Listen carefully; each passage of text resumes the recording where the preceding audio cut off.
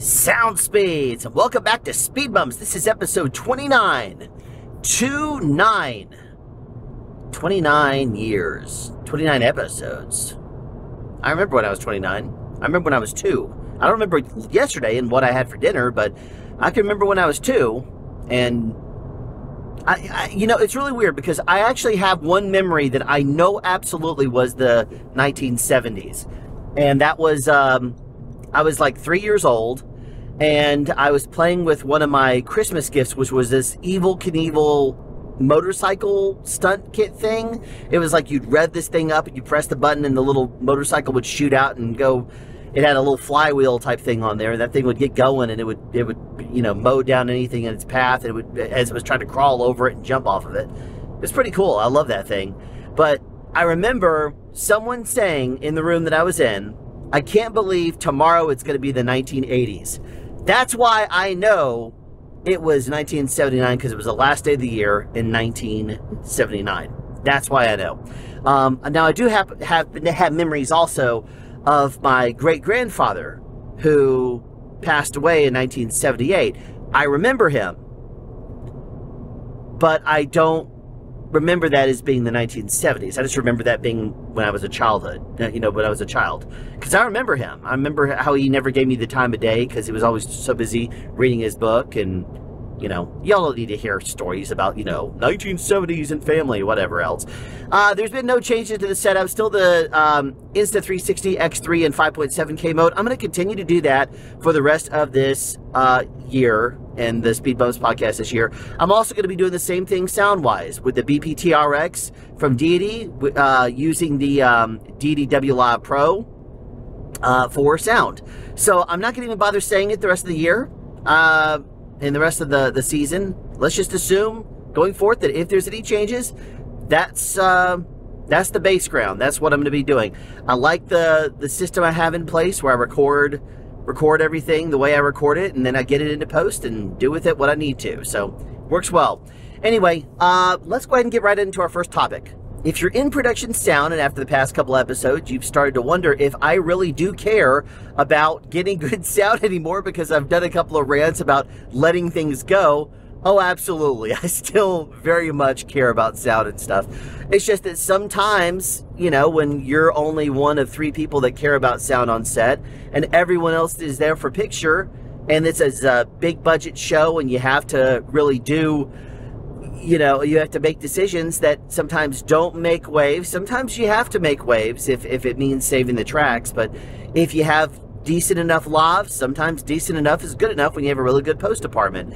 But I mean, it's by no means what we would want to have happen. And as long as there's some sort of prep in the world of your production, and people and their expectations are met, and people know that you're going to always do what you can, but if there's a situation where you are fighting and it's at sunset and they're trying to get a shot done, otherwise you're not going to make their day and they're going to have to go all the way back out there to that location again, then you're probably going to lose. And it's better for you to not really be a stickler about wanting to wait until this little sound in the distance that you don't know when it's going to shut off.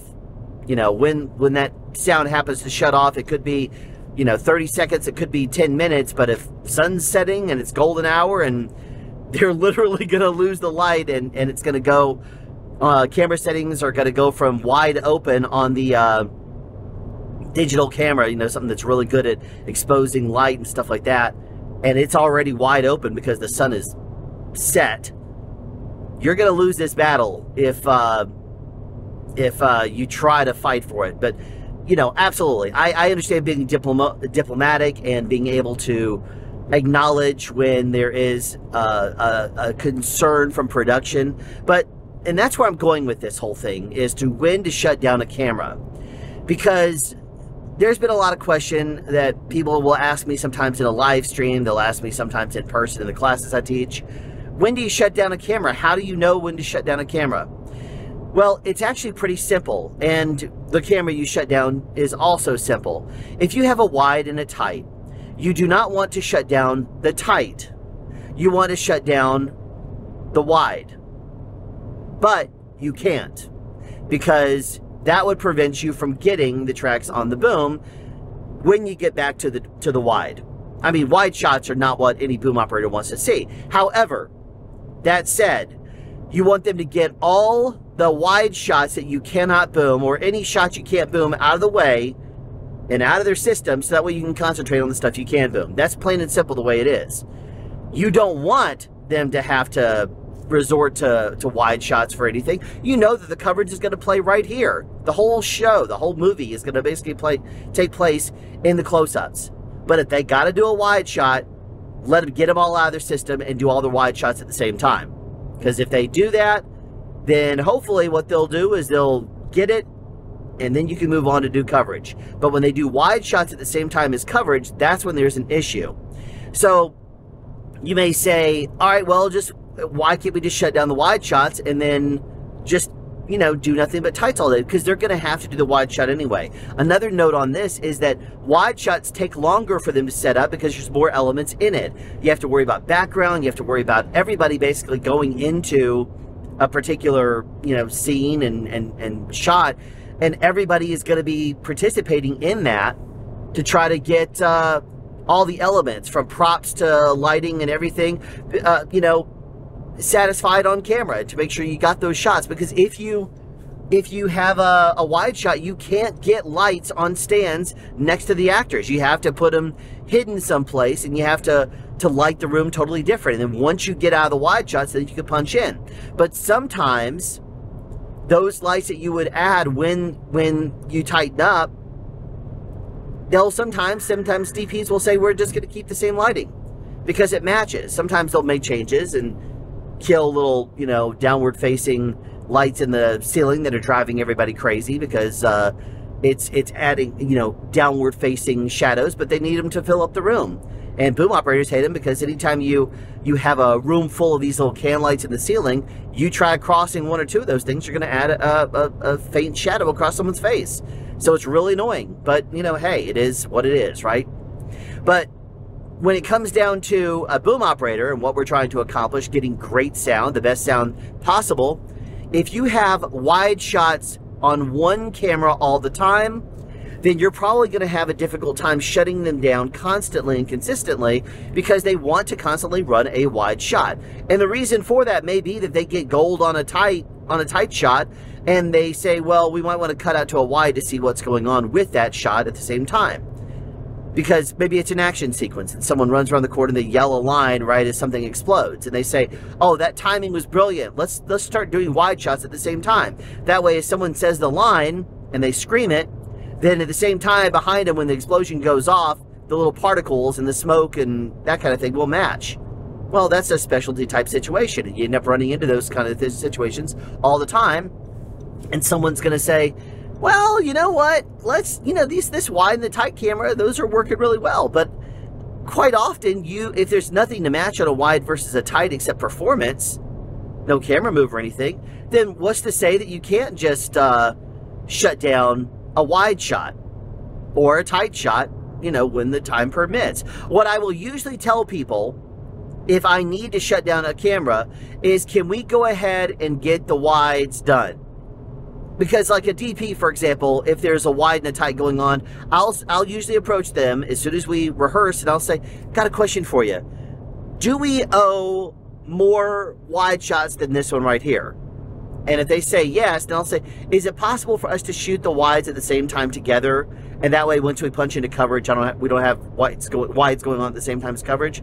And they'll usually think about it for a second. As long as there's not a lighting reason or a special effects reason or something like that, then they'll sometimes say, yeah. I mean, if it's a wide shot and then they look back and do a second wide shot the exact other direction, 180 degrees, obviously it's not going to happen. But if you have a wide shot going in this way and a wide shot going in this way, and they can add a light, you know, a hair light coming back and split the difference on the two, and it looks good, then they may say, you know what, we can. Let's do that.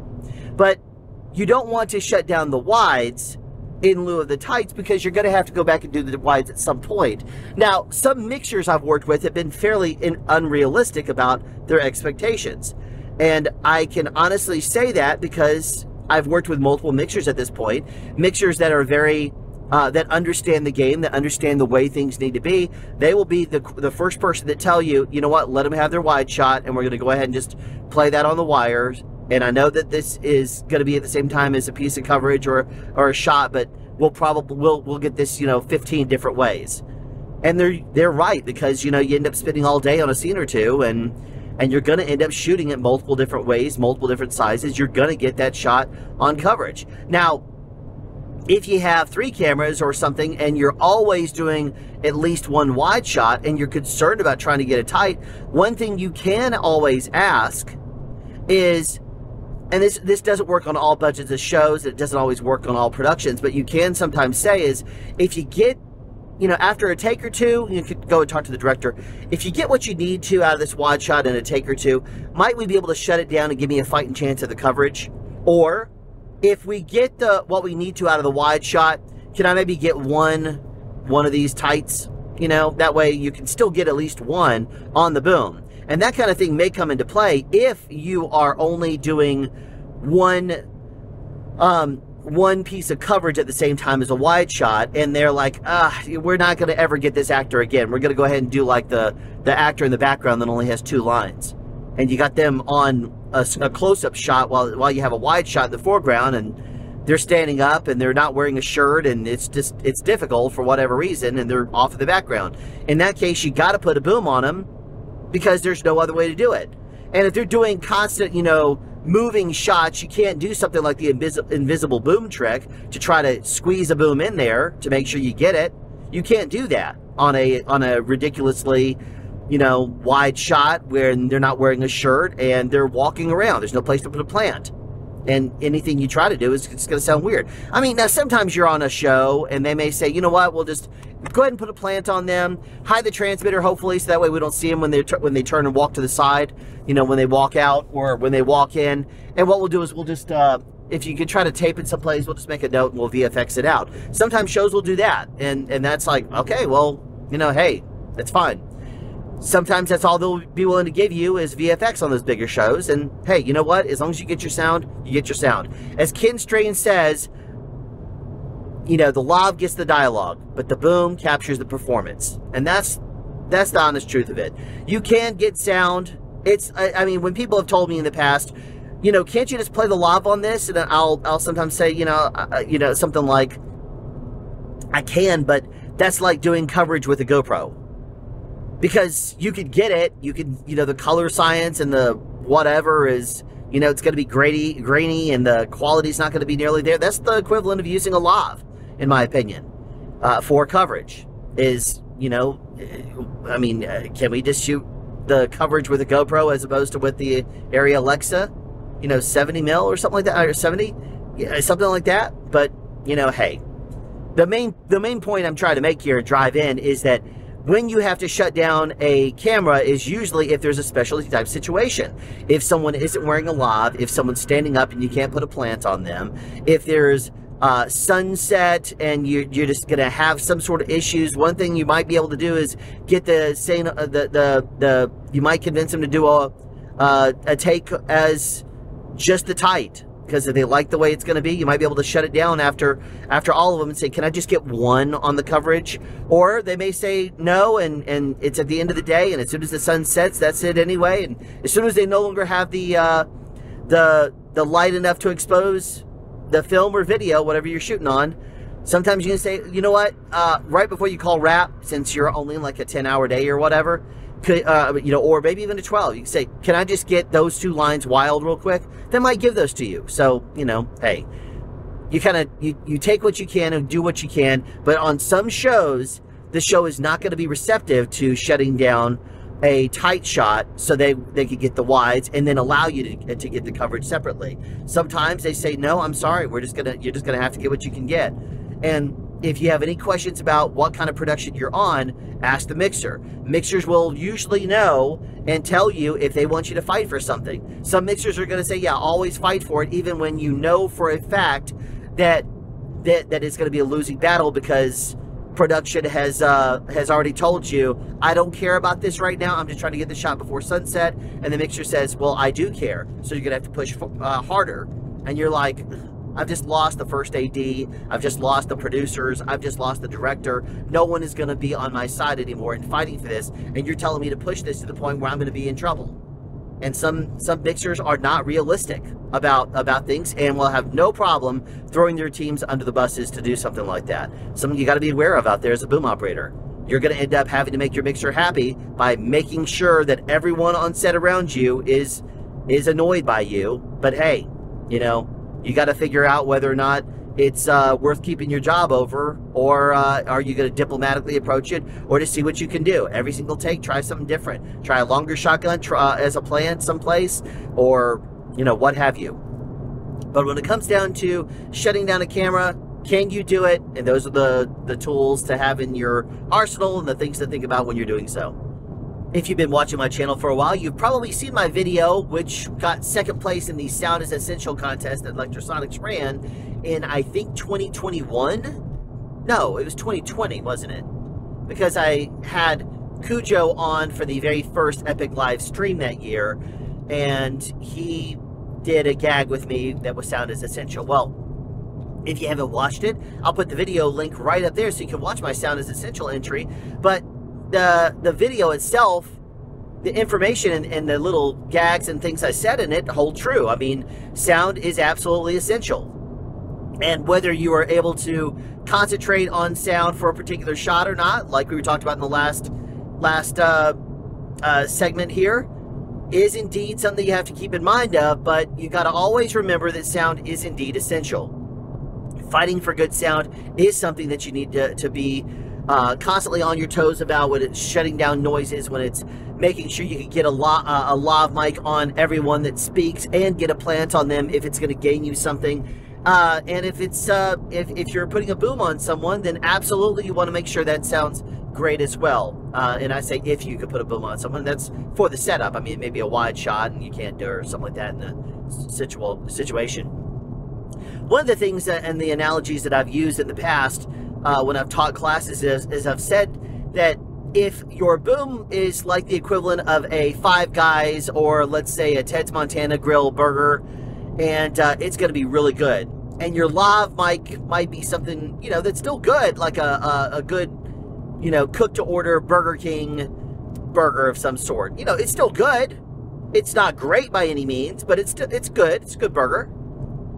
You know, why are you going to want to add a plant in there if all you're going to get is a McDonald's value meal out of it? You know, if all you could do is throw the same microphone that's on as a boom, but it's going to be 5 feet away from your actor, and you're going to at least be able to get something, but it's not going to be great by any means. If you can't put a lav on them, it will be at least a Burger King burger as opposed to McDonald's value meal burger that's far away. Post, you know, some people say, throw it in there. Post is going to appreciate having the options. Well, they're not going to want to have a McDonald's value meal option if there is a Five Guys or Ted's Montana Grill burger available to them, will they? Not unless they're 5 years old. In that case, then maybe, but, you know, not normally. Now, this is kind of an intro to the whole sound is essential thing, and let the truth be known, I personally believe that sound is over half of the experience of watching a movie or television show. Some people may argue that it's half. I mean, you got your audio and you got your visuals. Yes, but how often do you go and watch a movie or a TV show and they say, do not obstruct the view of the person in front of you, silence your cell phones, people don't want to listen to talking, that kind of thing. It's because when you watch a show, you are trying to listen to the story, the text that the actors have been performing that was written by the writers. That text is what's going to keep the story going forward. If you're doing some action while you're watching a movie and you're looking down, and I always use crocheting because I remember fond memories of my grandmother crocheting, and she was watching TV shows and movies with me, but she'd be crocheting something and looking at that. But, you know, obviously not everybody knits and crochets and that kind of thing, but let's just use that as an example. You're crocheting and your hands are you know, busy, and you're looking down at that, and you're hearing something on the movie or TV show, you're able to follow the story pretty well.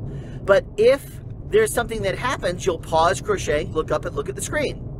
But if you're watching a movie and your friend calls and you hit mute and you continue to watch the movie while you are talking to them on the phone, you're not going to be able to concentrate on the story and hear what's going on and seeing what's going on. Otherwise, you're going to be tuning out your friend. And in which case, at the very end of it, you're going to have to probably rewind back the movie or TV show just to see what happened. You're going to have to go back and do it. Before we had DVRs and the ability to pause live TV or streaming content or something like that, we used to have a VCR tape on the ready, so that way if a friend called, we'd have to quickly throw that tape into record mode, so that way we could record what it was that we were trying to watch until one of our friends, and you had your conversation. But that's the plain and simple thing, is that sound without picture is still radio, and you have a story, but picture without sound is surveillance. When you're doing a shot and there's a fight scene and something going on, sometimes directors of photography, they say, I want to hear sound too, and they'll insist on having a contact. The reason why is because they understand that if people have context and they're listening, that most of the time people are going to be less critical about their picture. And things also sell differently when there is sound and picture combined. So like, I always use the movie Rocky as an example. I've loved watching the Rocky movies throughout the years. Whenever you would have them stacked, where one person was like, you were looking over the shoulder and they're throwing punches at someone else, or the person was throwing back punches, you always had the action of the person that's being punched. They'd snap their head as if they're getting hit. But if they ever rotated around where you were looking at them profile, guess what happened? They didn't do the sound effect and throw it in there, but the actors were still moving and faking like they got hit, or they could have been dodging the punch. But since you don't hear the sound, you are not hearing that, and therefore saying, oh, he just got hit. You see that he didn't get hit because the punch was thrown about, 6-8 inches in front of their face. And you say, oh, he didn't hit him. And therefore you don't hear the sound. When they get into post and they're adding the sound effect, they're not going to add it if it was a miss. Because then it's going to have people like, wait a second. And then they're going to go back and pause it and say, that he didn't hit him, and suddenly ends up on the IMDb as a goof up or something like that in production. But a lot of the times you'll end up having an impact of a gunshot, like in a movie, really driven home, because you're going to hear it, fall away, over a long distance. It's going to sound like it was a big, huge, massive impact. In Walking Dead, the very first episode, when Rick Grimes crawls himself into a tank, and no, this isn't a spoiler, but technically I guess it is, and one of the soldiers inside there reanimates as a walker, looks at him, and he shoots the gun. You hear ringing, you see the look on his face, but it sells the fact that that he just was inside of this little tin can when he shot his gun, and it just shook his head up. It just totally messes up his brain because he shot a gun inside of a closed tank. And that was, what happened. But if you hit pause, or you hit mute rather, and you're watching that exact same action, but you saw the look on his face, it would still sell, but not the same thing as when you hear that sound that's just a punch to your head, and then you hear the ringing and you're like, man, we all know that sound. That's when it really drives home, and that's when it's like, geez, is he ever going to recover? Is he ever going to be able to hear again? That's the kind of thing that really takes it to the next level, and that's because sound is essential, and because sound is one of those things that you need to have to carry the story. Sometimes a visual, it can play in darkness. A gag, you can hear the sound, and that's like, what's going on? What's going on in this scary movie? And, there's a lot of creative DPs out there that will silhouette something or put something in blue light if they find that it's a night shot or something like that. But I tell you, there's something very subliminal and cerebral that gets in your head when somebody is doing something and all you hear is the sound. It really drives home the point very clearly. So there you have it, another episode of the Speed Bumps podcast in the can. We are just rocking away with these speed bumps, aren't we? And I tell you, it's really cool to be able to tackle a topic and to just run free with it and free-spirited talk about it and see what happens. But regardless, I appreciate you tuning in and joining me on this episode of Speed Bumps. And I welcome you to tune in to more additional episodes in the future. In 2 weeks, we'll have another episode. But in the meantime, Thank you very much for joining, and I will see you around. If you'd like to ask a sound-related question to be answered in a future episode, send text, audio, or video to ssp@soundspeeds.us. Want to record this outro? Details in the description below. Find us on social media and online at www.soundspeeds.us. Be sure to subscribe and turn on notifications for more sound-related content.